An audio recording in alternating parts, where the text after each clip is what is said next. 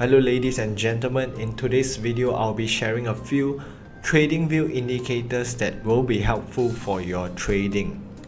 The very first indicator that I'll be showing is the always show daily EMA candle.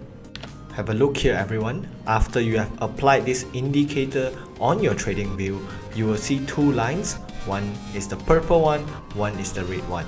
It will plot two different moving average, which is the exponential moving average and also the simple moving average, where you will see on the chart. So how does this indicator help you? This is very good for beginners as it will help to tell the beginners what trend we are in right now. So for example, if the price is above these two moving average, it means that we are in an uptrend, and you can use this in every single time frame, even in the 15-minute. If price is above the two moving average, it means that we are in an uptrend. So this is very simple to use for beginners.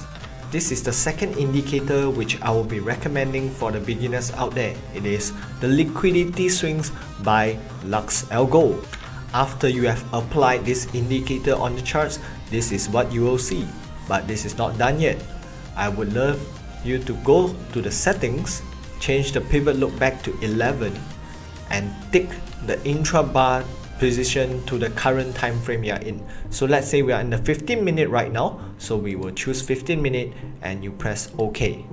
How this indicator will help you is that it will automatically plot support and resistance for you, and it even indicates the volume available at the current support or resistance, which is very helpful for beginners.